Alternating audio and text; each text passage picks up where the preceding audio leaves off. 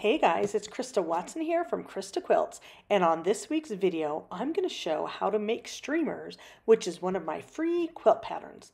Now during this video, I'm going to focus mainly on the machine quilting, but I'll throw in a few other bonus tips and tricks.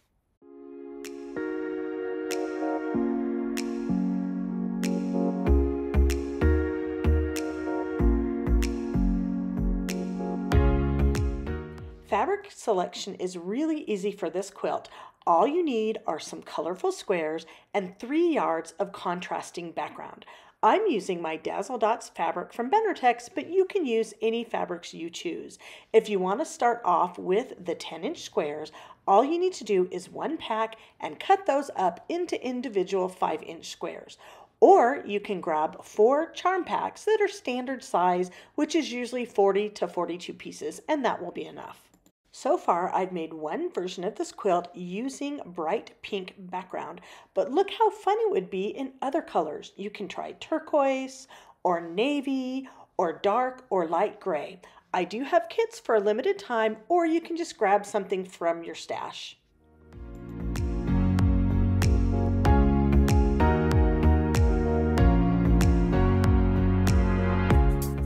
So following the free pattern directions, you're going to start off with a whole bunch of smaller background squares.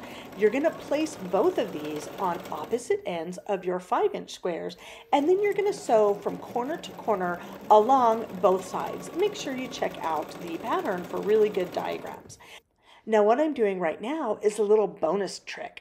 I'm taking those corner triangles and you're going to cut the rest of those off. However, I have sewn a 1/2 inch away from the main seam so that once I cut off the little triangle tips, I have a whole bunch of leftover half square triangles. I can throw these in my stash, or I can use them to make a little mini quilt or other fun scrappy project.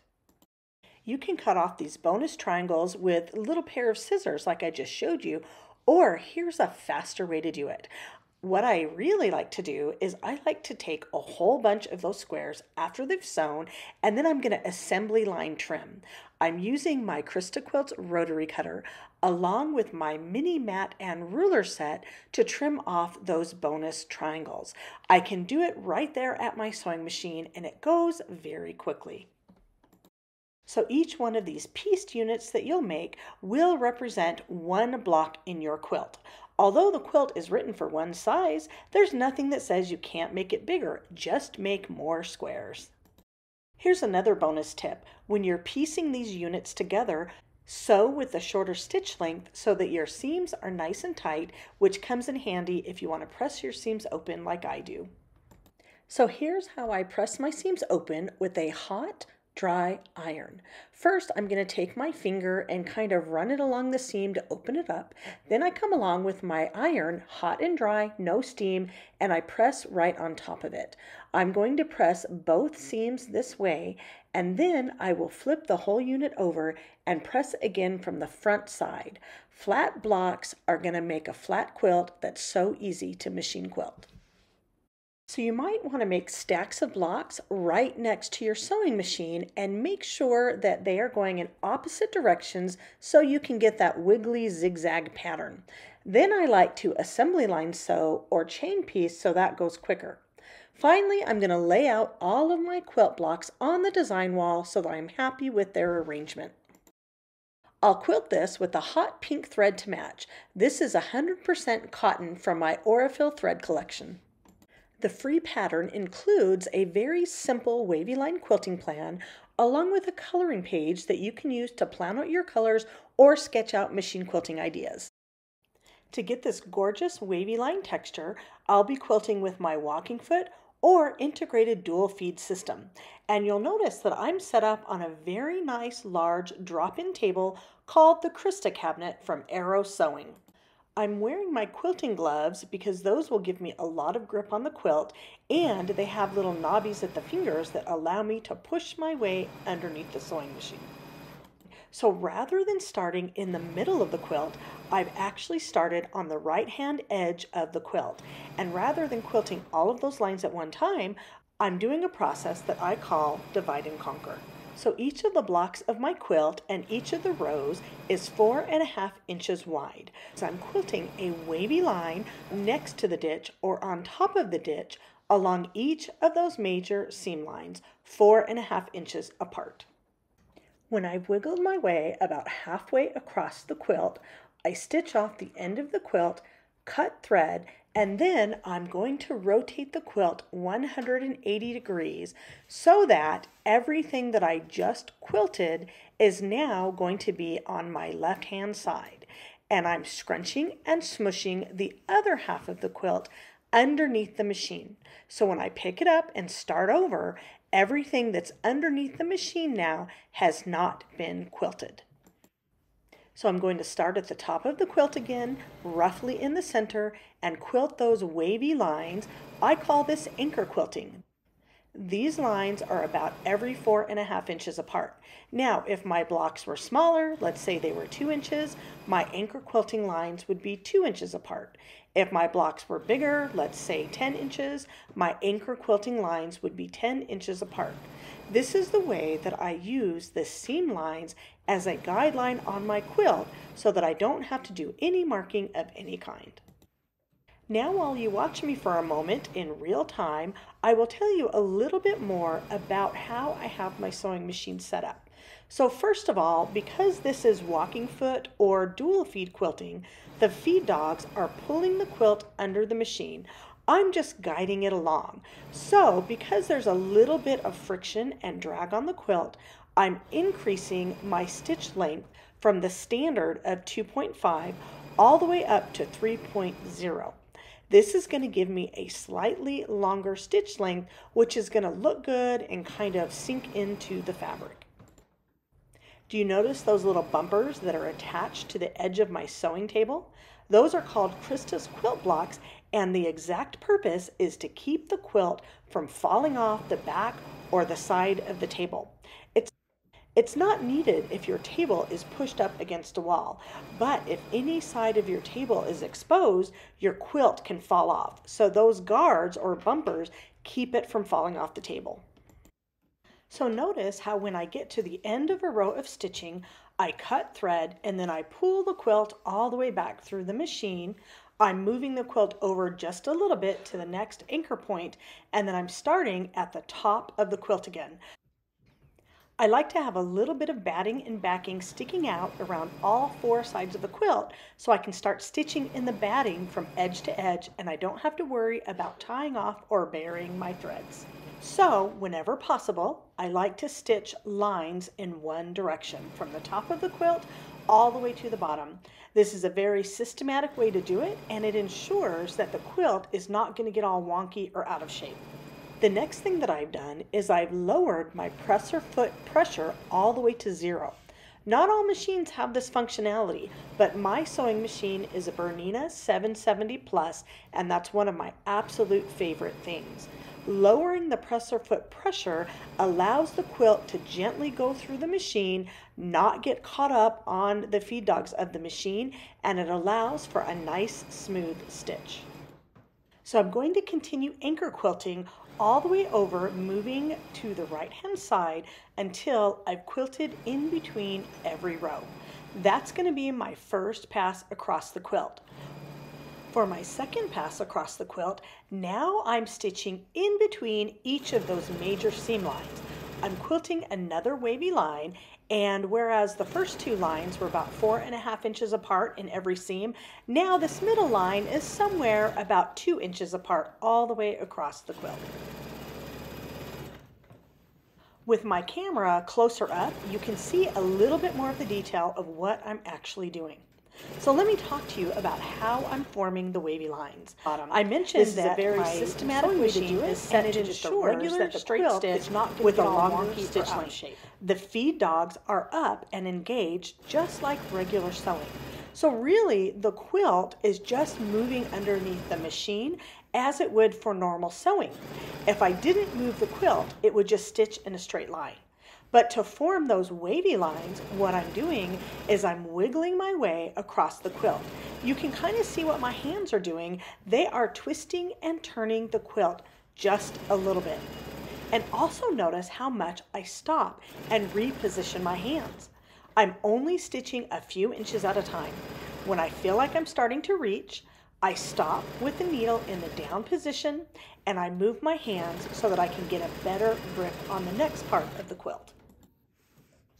So once I quilted all the way from edge to edge with my lines about 2 inches apart, I'm going to go in for a third pass across the quilt.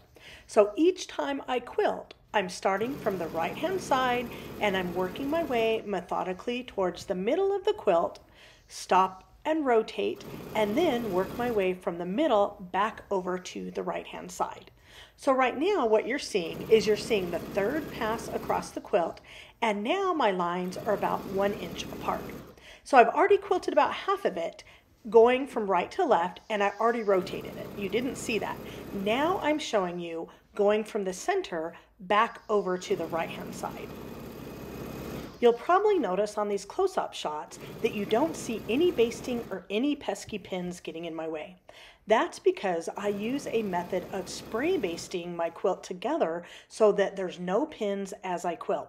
If you'd like to see a really in-depth video, be sure to check out my other video tutorial showing how I spray baste. I've actually got several tutorials that you can check out. And just like I did before, once I get to the edge of a line of quilting, I'm going to clip it with scissors, and then I'm going to pull the quilt all the way through so that I'm starting at the top of the quilt every single time. You can see some of those lines from pass number 2, and now I'm going in between every single line and quilting another pass. Now, it's really up to you how densely or far apart you want to do your lines. One of the nice things about doing this divide and conquer process is you can decide at any time how dense or loose you want your lines to be. Let's say you think you want to quilt them really close together, but after 2 or 3 passes, you might think that you're done. The nice thing is you haven't locked yourself in to any specific spacing. Now you can see what it looks like as I'm quilting facing you. You can see that most of the bulk of the quilt is off to my left, and that's where my nice Christa cabinet comes in handy. I've got lots of room. I've got extra bumpers around the table so the quilt is not going to fall off. And as I methodically work my way, one line at a time, I'm constantly repositioning and shifting the quilt so it flows freely. The biggest reason that people get puckers on their quilts or their stitches don't look good is that the quilt and the friction of the quilt kind of bunches up. But as long as your quilt is completely moving freely under the machine, you're not going to have any of those issues. You'll notice that I'm actually rotating and moving my hands even more than I'm stitching. I like to do something that I call hills and valleys. So the area right around the needle, I like to keep the quilt as flat as possible. That's the valley. I don't want that to be encumbered, and I want to be able to stitch freely. But I don't need a whole lot of room for that valley area, maybe only a few inches. Then everything outside of the immediate area that I'm stitching, that can kind of bunch up as needed, and that's called the hills. So make that area in front of your hands and around your hands nice and flat, and then the rest of the bulk can kind of bunch up around you as needed. So far, I've shown you everything in real speed so you can see how fast or slow I actually go. And again, just like I mentioned before, when I get to the middle of the quilt, I stop and I rotate and I push half of the quilt underneath the machine. In a very methodical way, you can stitch one line at a time without getting overwhelmed. Now, one other thing I want to mention is that I actually stitch pretty quickly. When I'm doing a wavy line, it doesn't have to be very precise, so I can go really fast pedal to the metal.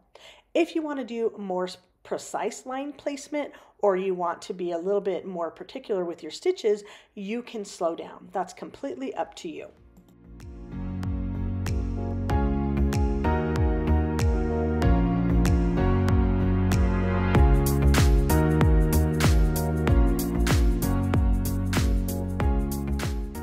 Now I'll speed up the video just a little bit so you can kind of see me quilting line by line, stitch by stitch. For a simple design like this, it doesn't actually take very long. And here's another tip. If you're not sure how long it's going to take you to quilt the quilt, time yourself when you quilt one line or when you make one pass across the quilt, and then you can decide how many additional lines or passes of quilting you want to do. If you want to get something done really quick, this wavy line design is really the way to go because it's probably the quickest, easiest design that I like to quilt.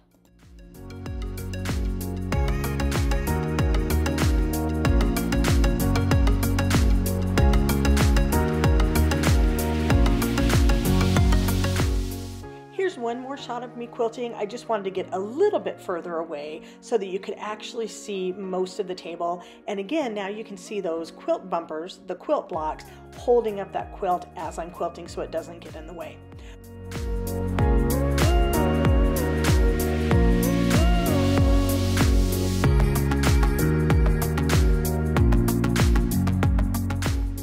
And now here's a close-up of me quilting those wavy lines again in real time. This is my last pass across the quilt, and I've done the exact same thing across the whole quilt. Starting from the right, quilting a wavy line from top to bottom, rotating the quilt when I get to the middle, and working my way back over to the other side. So I'm actually doing the first half of the last pass of quilting. Again, you get to decide how close or dense you want your lines to be.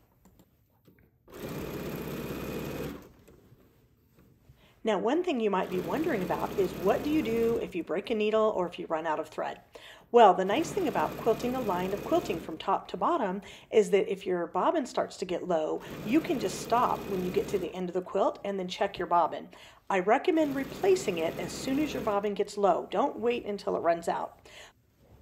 But if you do run out of thread or break a needle, what I like to do is you can back up maybe about a ½ inch before you run out of thread, pull the bobbin thread up to the top, and then stitch a series of 6 to 8 teeny tiny stitches on top of your previous line of stitching.